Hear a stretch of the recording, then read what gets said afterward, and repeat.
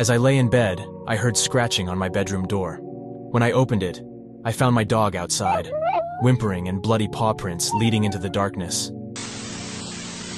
I received a photo from an unknown number. It was a picture of me, sleeping, taken from inside my own bedroom. I need your help. My daughter always talked to her imaginary friend.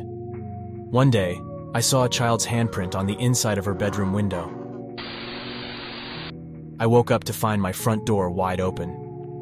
When I reviewed the security camera footage, I watched myself sleepwalking out into the night.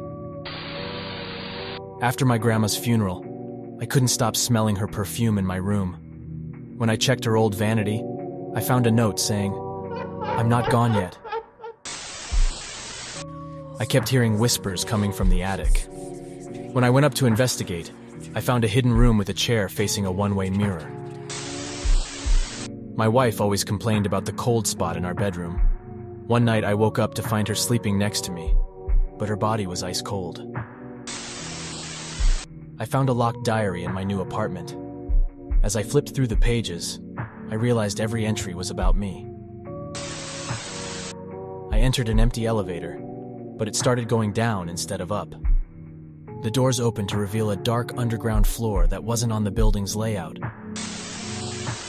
While browsing through old family photos, I noticed a figure standing behind me in every picture, getting closer with each photo. You were just a baby.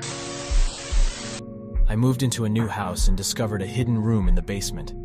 Inside, I found photographs of me from different angles and times, all labeled with my name. I woke up to the sound of laughter coming from the closet. When I opened it, my daughter's lifeless body fell out, her eyes wide open and a smile carved into her face. I found an old camcorder in the attic and decided to watch the tapes. The footage showed my childhood, but there were always glimpses of a faceless figure watching me from a distance. I woke up paralyzed, unable to move or speak. I saw a shadowy figure standing at the foot of my bed, whispering words I couldn't understand. While exploring an abandoned building, I found a room covered in strange symbols. As I took a step back, the symbols started glowing, and the door slammed shut.